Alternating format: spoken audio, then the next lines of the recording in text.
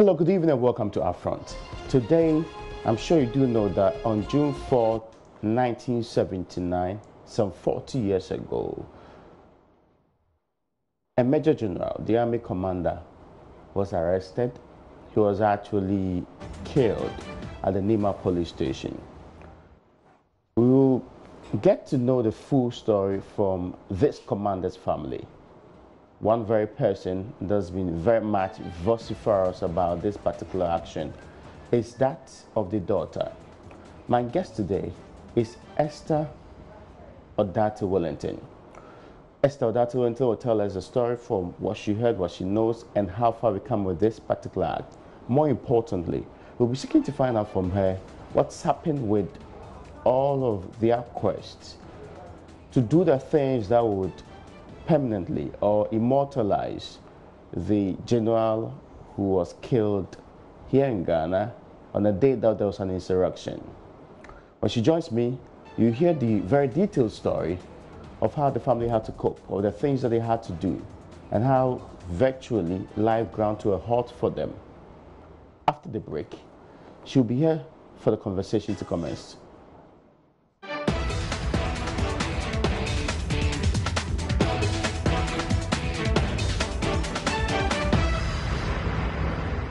Welcome back. This is Upfront. My name is Raymond Dakwa. I did tell you that my guest today is one person you would love to hear from. Now, I'm sure you've heard that in 1979, some generals in the Republic of Ghana were killed. But one that fell on the day of the insurrection is General Odartey-Wellington. Her daughter is with me in studio today. Esther, you're welcome. Thank you very much. I hope you are doing well this day. Yes, thank you. Now, I want us to go back, and as far as you can recollect what you've been told. So I want to properly sit with this for me. What were the circumstances surrounding the murder of your father? Right. My father, in 1979, was the Army commander. On June 4th, he got a call from one of his unit commanders that there was a problem. And so he went to take care of the problem. He ended up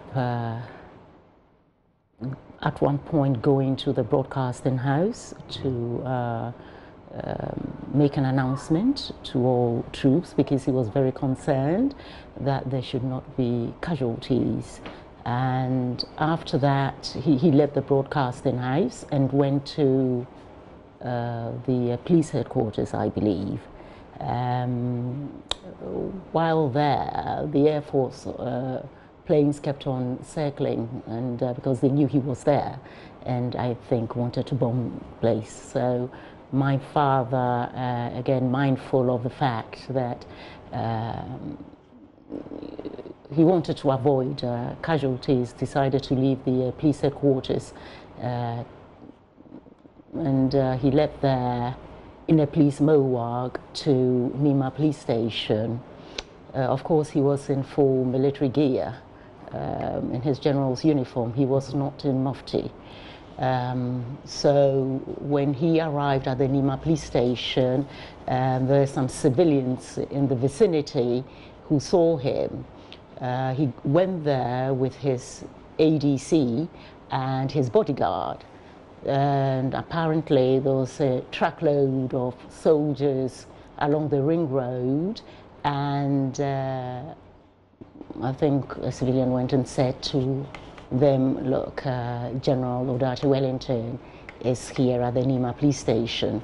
So they went in there and started shooting indiscriminately. And my father was mortally wounded, and anyone who has any knowledge of military history will tell you that during combat, when someone is mortally wounded, you don't go and stand over them and spray them with your machine gun, even if they were enemy combatants. But this was the general of the Ghana Armed Forces, and his own soldiers went and just executed him, yes, when he was mortally wounded. Okay, so this was not a situation where a team or he had been asked to surrender, he had refused, and a team has actually come to him to compel him to surrender. This was just people who are military people passing by. That's correct. That's, so far as I know, yes. So but they could identify him. Of course. And they targeted him. Of course. And this was because, I mean, he was the one that they wanted to kill in this case. I would have thought so. Had he been declared wanted? Not at all, not to my knowledge. Had he been told that some of the things he was doing was wrong, so he needed to be dealt with that way? No, not to my knowledge.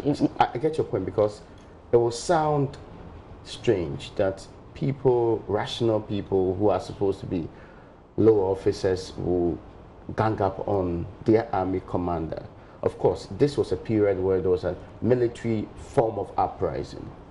So was their directive to kill every person who was a senior to them?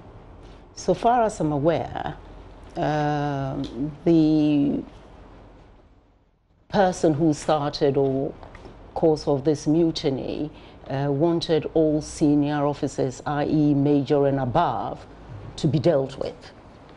Dealt with meant arrested or detained or killed on sight? I think they wanted them killed. I see. They wanted them killed. And that is why they started with the execution of the generals. Okay, I get your point. Now, let me bring in this point. Where were you when all this was happening? I was a teenager. I was in boarding school, in Ajimoto school, right in my O-levels. I see. Mm-hmm. And I remember that morning, I remember hearing my father's voice on the radio saying that the mutiny had been quelled and asking for soldiers, even those involved in it, to return to barracks and hand in their weapons, yes. That's what you heard? Yes, that's what I recall. You were reassured that everything was all right? Yes, I thought, because my father was strong, brave, and I had the utmost confidence that so long as he was there, everything would be all right. Yes, I believe so. So since you heard his voice on the radio at the time, did you hear from him again? No, I did not. I did not. What I found out after the fact is my mates in the boarding house, when they realized that he'd been killed, I think they disconnected. There was an old black and white television there, if I recall. They disconnected it, and I think the radio as well. So I didn't hear anything, but I just thought, yeah, everything was under control.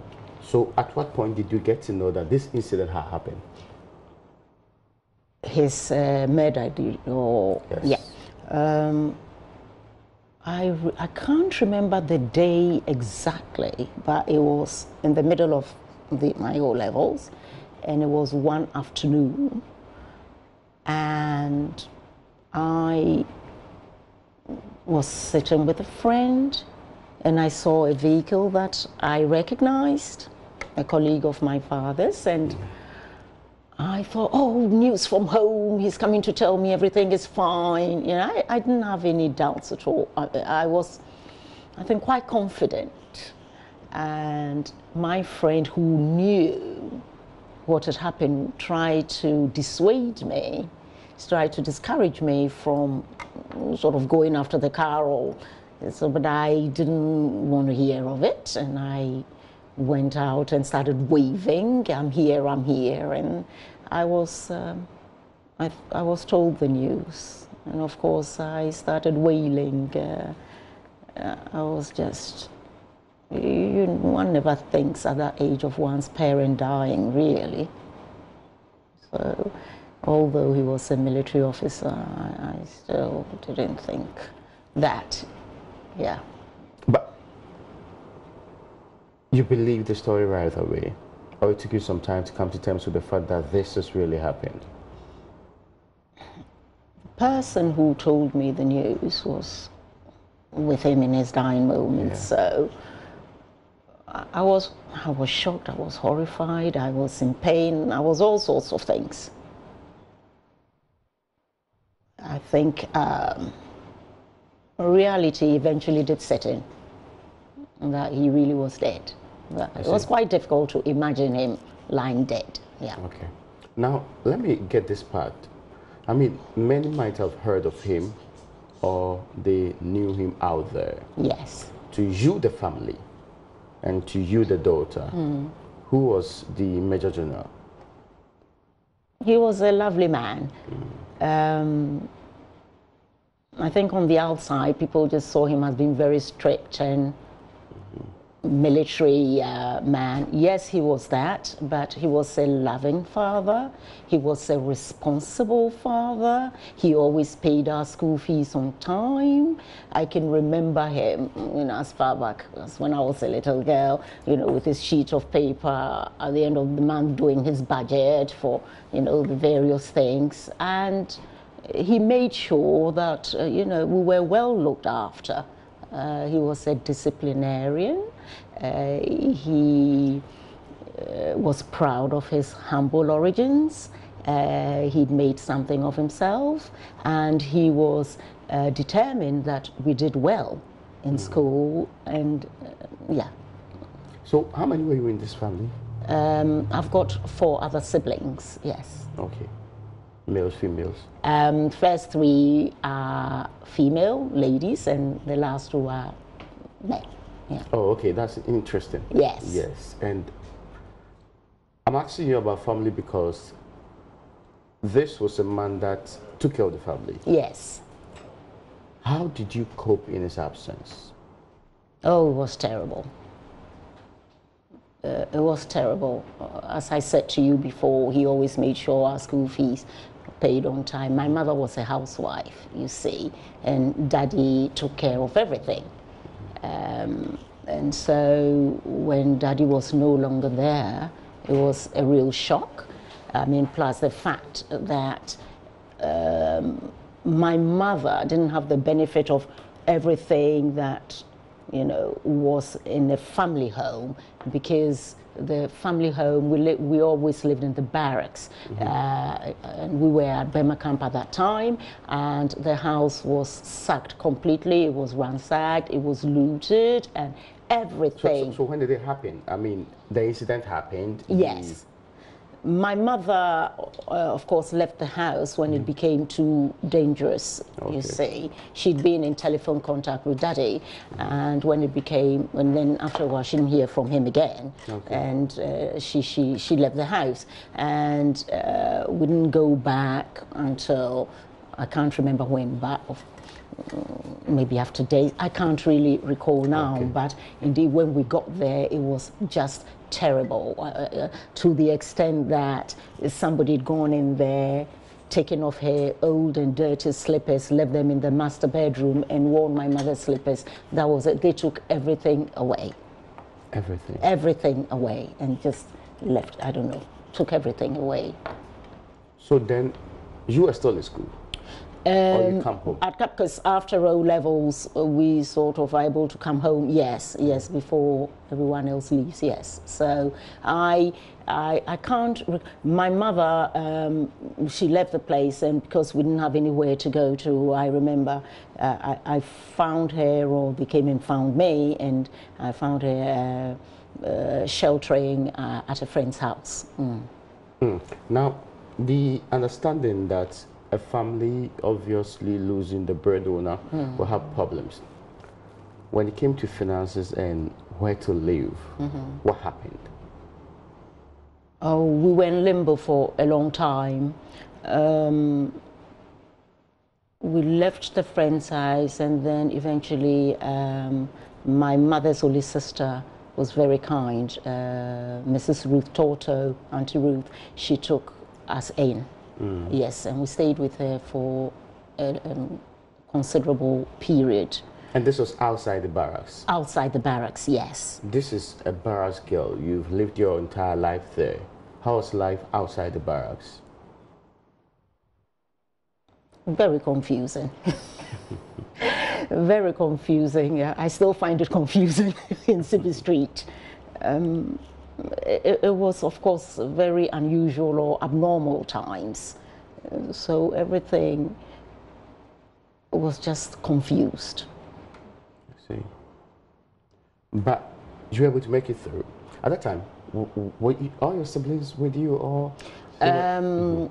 Yes, apart from my eldest sister who was away, we're all here in boarding school, and then of course the last of the family who was still in primary school, so he was actually with my mother in the barracks on June 4th, yes. The one who was not around, how did she get to know of this incident? Oh yeah, that was terrible. She switched on the BBC radio. Unfortunately for her, she was by herself and she heard it. Yeah. Oh, okay, so they announced it on BBC. Yes, yes, indeed. Did they announce the Mutinous Act and who died immediately, or this was days after? No, it must have been in the immediate aftermath. Yeah, when of course my mother had not. I'm not sure whether my mother even knew then, but could not get in touch with her. Or yes, so everyone in the family is interested in current affairs. I mean, that's something that our father was interested in and discussed with us. So I think my sister might, as a normal thing, you know, listened to BBC. Every day or in the morning before she went to school, whatever, and she tuned in as usual only to get this information. But I can't tell you whether it was the following morning or what, but it was not long afterwards. These were strange circumstances. Yes. Was there any proper burial, proper funeral done for the late general? Yes. He was killed on the 4th of June. Of course, we didn't know where the body went or anything like that. Okay. And I can't recall readily how soon after the event my mother found out that the body was at the 37 military hospital. Yes, yes. But I recall one incident when somebody came and said, "Oh, I went to the mortuary and I saw the general's body," you know, and my mother was very upset. Up to today, I don't know whether it was the person was genuine. I don't know, but my mother was terribly upset, you know. Anyway, the soldiers were bickering over the body, and at one point they said, "Okay, he'll be buried tomorrow." Then we go and have a wake keeping, and then it doesn't happen. I see. Yes. Eventually, they settled on a date, which they honored, and they asked to give him a state burial with full military honors, and that took place on the 17th of August. That's what the military did? Indeed, indeed. 1979, yes. So a couple months after the death, they gave him a full military, a state burial with full military honors and gun salute and everything else, all the trappings, yes. Was this still during the period of the June 4th? Yes, indeed, it was. It was. I mean, this is some form of admission that he did nothing wrong. Obviously. Because if a soldier is removed from duty or is deemed to have actually committed crimes that he should not be given that kind of burial, right? Yes, I state categorically that to date nobody has told me that my father did any wrong. I think what is known universally is that he died in the course of duty. He died trying to defend this country. He was he was loyal to his position and his command, and he did what an army commander should have done. And so he died, you know, honorably. The claim, I'm sure you've heard one before, was that, I mean, the senior officers were a bit repressive. They were making the junior officers suffer. Again, the senior officers were power hungry. They were corrupt people. Some of them had looted state resources. Some of them were living very affluent lives, which were not in keeping with the standards of the military and the things that they're supposed to be known for.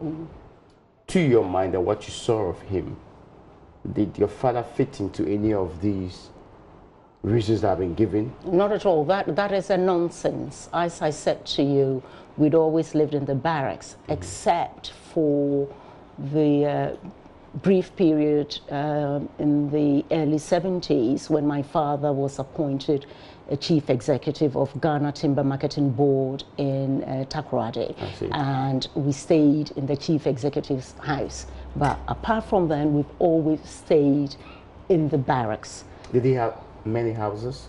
No, he did not have many houses. As a matter of fact, when my father, shortly after he was commissioned into the Ghana Army, he was deployed to the Congo on a UN mission. And most people who know him know the story, because he will tell it, of how he kept his allowance while he was away. He kept his per diem, he kept it, and he saved it. My father was a good one for saving, and he had his post office savings book. He opened the same for us when we were kids, and I don't know where they are anymore, of course. When the house was looted, we lost all the documents, but he kept his savings from his deployment in the Congo, and when he returned as a young, I think, he must have been a captain or so, if I'm not mistaken, he could only afford to buy land at Medina. And he bought land there and he built the house, and he didn't build it overnight, because I remember when we were little, we used to visit the site and play with the bits of wood and things like that. And he slowly built it. So that was the house that he had. That's it. That was the house that he had. Cars, the things that showed that a man has, did he have many cars? So many of them. As well, one of the accusations was that these generals virtually had cars for everything. Did he have many? Really? Yes. He had a staff car, which he used to go to work in. And he had a Ford Zephyr, which I remember he bought in the 70s when he went to Staff College in Camberley in the UK. He bought it. I remember, what are the cars right now? They are right-hand drive. Oh, yeah, in those days it was left-hand drive. Yeah. No, actually they are left now. They are left-hand drive. Okay, so right-hand drive, that's what he bought. And he had it all the way from Takoradi and took it all around, and he was still in Birmingham. Yes, and my mother had a Datsun 120Y. I get you. Now, the man was given full state burial. Yes. Was he, the family, did you receive compensation? Not at all. Not at all? No, not at all. I mean, there wasn't anything instituted to take care of you? Not at all. I remember writing, you know, letters and letters on behalf of my mother. We wrote letters to whoever the powers were in those days, and nothing ever came of it. Immediately or later on?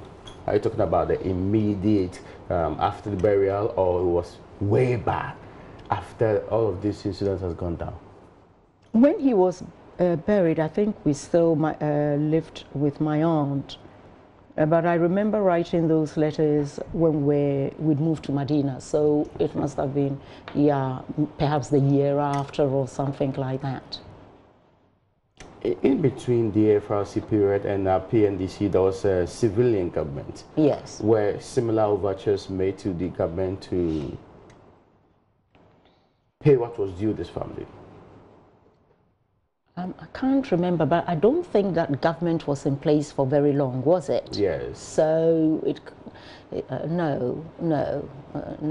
So almost 22, 27 months, yeah. Yeah, so it must have been perhaps in the PNDC era, voila. And you're convinced that not a person has been paid your family? So far as I know. Is that standard practice?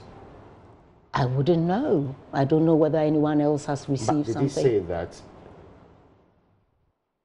there was a legitimate demand for it? Would you say that? Yes, because I remember we wrote.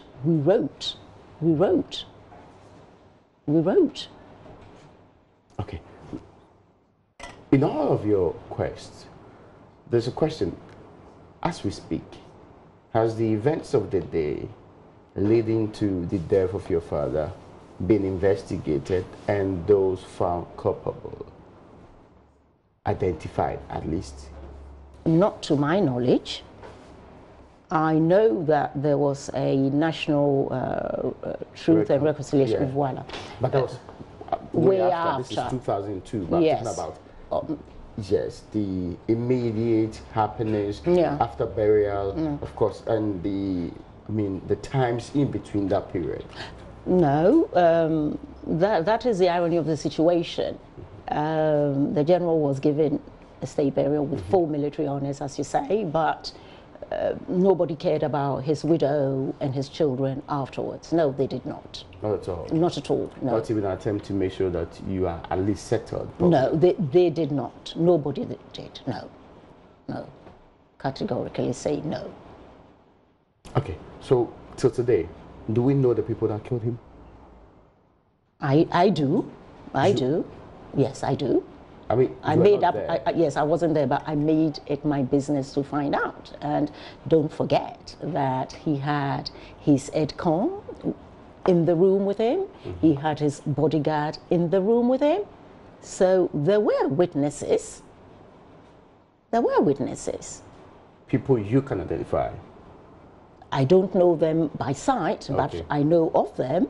I know who they are. Their names. You know their names. Oh, yes, I do. And I know, I think some of them did actually boast about it. Really? Or the person who did it boasted about it. Were they still in the office? Were they still part of the military for some time? Oh, they were, no. They were indeed, they were. Were they investigated? Not to my knowledge. And that's a very good question because, as I said, even in a war, I think in the world wars, soldiers who actually shot prisoners when they surrendered or when there was, I think they were investigated. Yeah, they were dealt with. They were dealt with, yes. So, if I get you right, what you're saying is that in the 40 years prior to and after, the only form of inquiry was the National Reconciliation Commission's work? Yes, yes, so far as I'm aware, yes. Did you ever try to reach out to any of these people that you were told or believed killed your father? Oh, I wouldn't know where to find them. And secondly, I mean, to what end? Yeah. To what end? So they stayed in the military for some time, is that what you are told? I'm sure they did, yes. And these were predominantly junior officers? They were other ranks. Okay. Yeah, of course, at that ranks, they're not even officers in the first place. You know them? You've been told their names? Can you share them? I'm pushing you because I am wondering how ordinary officers killed a major general and they were not made to answer for it. So that's where my difficulty is. I know the names because I asked who was there. So I think the best thing is to ask who was in the room with the general at the time, because they can substantiate. Yes, they can tell you exactly. Okay, I get your point. Now, fast forward beyond the days and all of that. Your family, your sisters and your brothers, how did you cope? How did you come to terms with losing your father? And by the way, where are they now? It was very difficult, as I said to you. It was extremely difficult when the breadwinner of the family dies prematurely, and in the dispensation that we were in, no, and people didn't want to know you, people didn't want to talk to you, your name, because they were scared or whatever it was. So normal things, say certain state schools for my primary schools were not open to my little brother. Government schools? Say again? Government schools? Yes, not indeed. Private schools? Not private schools. No. Things, because, and up till today, I find that thing still prevalent. That people, they hear the name, you want a service rendered, which you're going to pay for, and they take it upon themselves to refuse you that subtly, sometimes overtly, because they think they are upsetting somebody somewhere. No, okay, so you're saying that even today, there is still some form of discrimination because you are a Major General's daughter. Not just because I am a Major General, but because I'm Major General Odartey-Wellington's daughter. They seem to have a problem with the service children of the murdered or late generals. I don't know what their problem is now. As recently as yesterday, I had that problem because people don't seem to be able to understand that we are ordinary human beings. We feel pain, we feel joy, we are just like anybody else, and it's incidental that our fathers were who they were, so that if we were to... You didn't choose your fathers in the first place. Of course not. So that if you were to express an opinion about anything, they saw it differently if you ask the question, because I tried to go to Nima police station. I'm sorry, I digress. You asked me a question. Yes. Okay, no, I was actually going to ask about that. Yes. So tell us about this Nima police station incident. Right. And it is important because that's where the incident happened. Indeed. That's where he was killed. Yes, and I think most people know that, civilians and army, servicemen alike. And I've never ever gone there before. I don't even know, I never even looked at it when I was on the ring road. But yesterday, being the 4th of June, in 40 years, I felt it would be a good thing to visit the Nima police station and see exactly where he fell, my father fell, look at it, observe a minute's silence for him, say a little prayer for him, and get some closure as well. So I went there and I asked for the head of the station. Okay. Unfortunately, he wasn't available, but then there was something like a deputy head, I don't know, a district sort of commander or something. And I went and I stated my mission, and he was very offhand with me. He intimated that he didn't know who General Odartey-Wellington was. He told me that he'd never heard about his passing in at the Nima police station. And what I found callous is he said to me, I don't know whether he died in the street or in the yard. You don't talk to anybody like that. Not under these circumstances. He was so, so I went off. I was very upset. I get your understanding of this, but this is not the divisional commander. No, this is not a person who superintends the police. No. I subsequently met him, and he couldn't have been nicer. He couldn't have been nicer. But the sense I got was the minute the name Odartey-Wellington is mentioned, people think, oh, this is a no-go area. It's politics. It's not politics. He was a soldier who died defending his country, and I happen to be his daughter.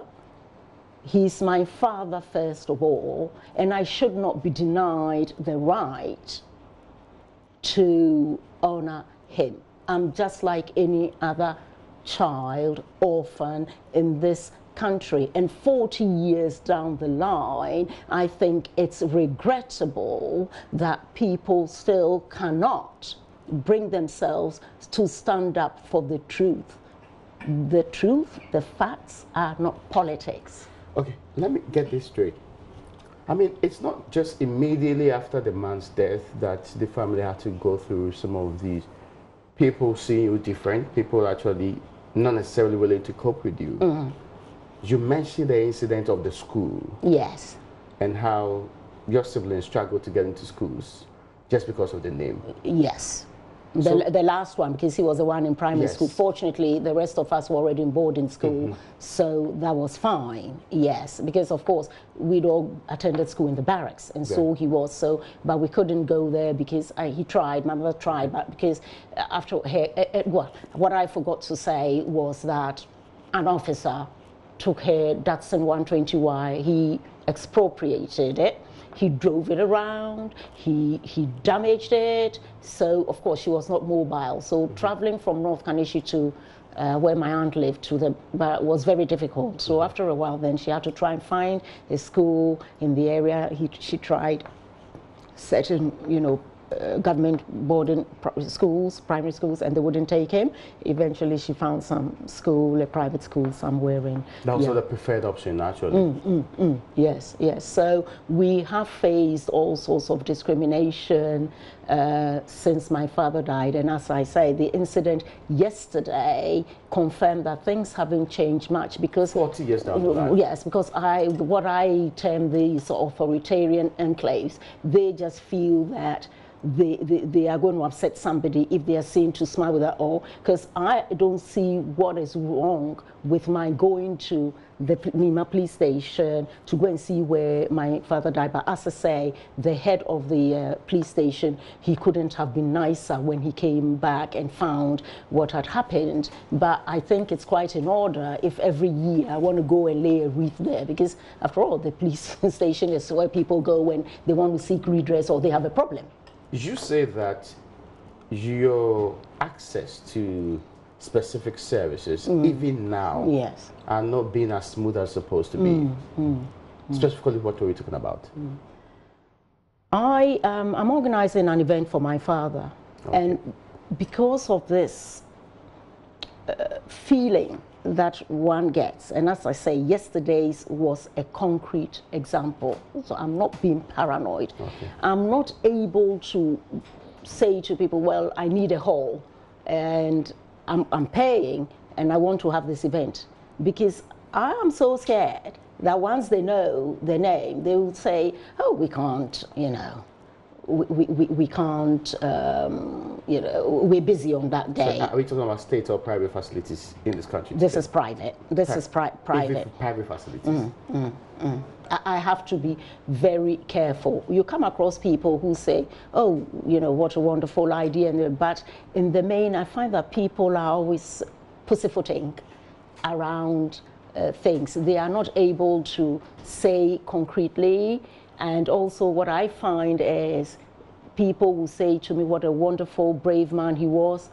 They say it to me privately, but I find that they are not able to say that publicly because, again, they think it will upset somebody. So there is just something, and as I say, I can't put my finger on it. It's not always tangible, it's palpable, you feel it, and I saw it yesterday when an officer intimated that he didn't know who General Odartey-Wellington was, and he didn't know he died at the Nima police station, and he could have died in the yard or in the street. He didn't care, he didn't know.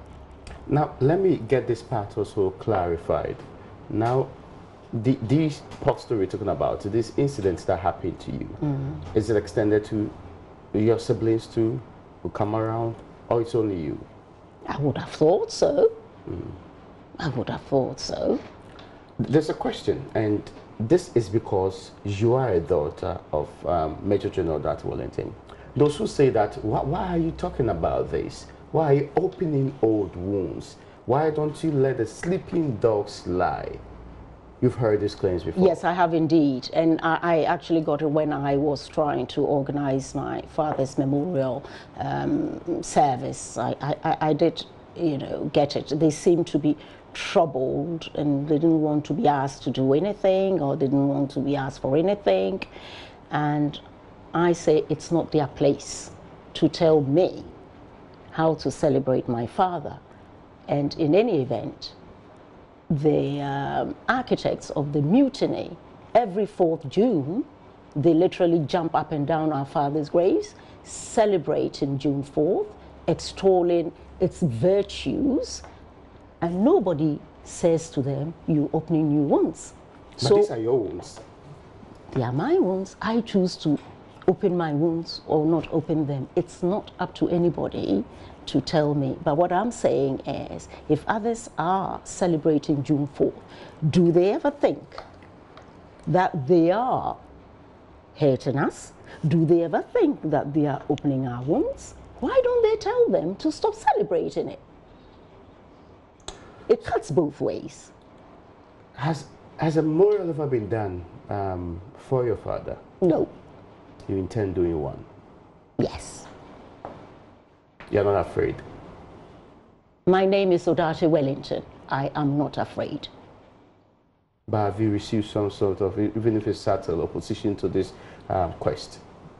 Oh, yes. As I said to you, there are people, some that I respect very much, who were a bit ambivalent about the whole thing and didn't want to get involved or didn't want to be seen attending. And why should that be? Why should that be? But this is 40 years. This is a long time. But somehow our names or the names of our fathers or my father seems to upset certain people. Or they think, rightly or wrongly, I don't know, that they might upset somebody somewhere, or it might upset the apple cart. I really don't know what their rationale is. But I say, I am a daughter who is proud of her father and wants to honor the name of her father and his memory. And I should be allowed to do so. And so, nothing more be read into it. So it will happen, right? Oh, it will happen. It will happen. I'm going to do it. It's 40 years. The general, he sacrificed his life. He did a lot for Ghana. We have to live here, and I appreciate your coming in today. I appreciate your willingness to share your story with us.